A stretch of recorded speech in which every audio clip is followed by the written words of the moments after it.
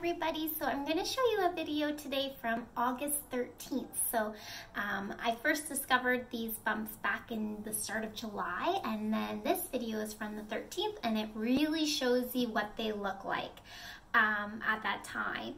Now I do press on them and really kind of grab them, so if you get grossed out easily, don't maybe watch this video. I also have paint all over my nails, which is a common occurrence in my life. So that's kind of what the video is on, and it's kind of gross, but it might be really helpful for you. And you know what else? You can see the difference between the hard bumps all in here and then the soft one. And the soft one's the non-cancerous one, and those hard ones were the cancerous ones. So, and also they didn't hurt. So you can see me like poking at them, and it didn't really hurt me. Whereas, you know, when you get sick and you have a cold, and like down in your like throat here, your lymph nodes, they get swollen, but they're also really tender when you press on them. These weren't like that. So that might help you too. Okay, enjoy. Oh yeah, I also just wanted you to look at my hair for a second first. It's cute, right? And I might not have hair anymore. So just enjoy it. That's a moment for my hair.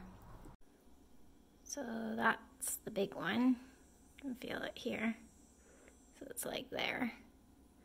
And then this is, I can feel a little thing in there.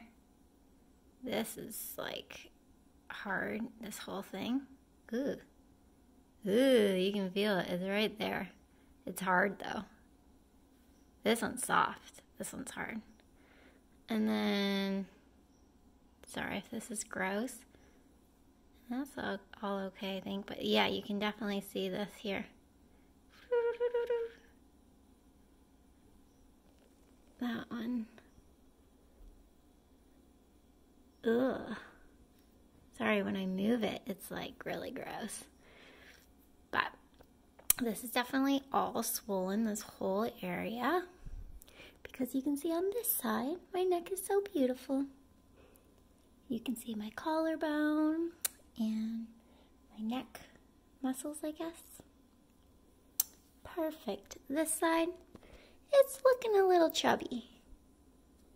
You cannot see a collarbone anymore.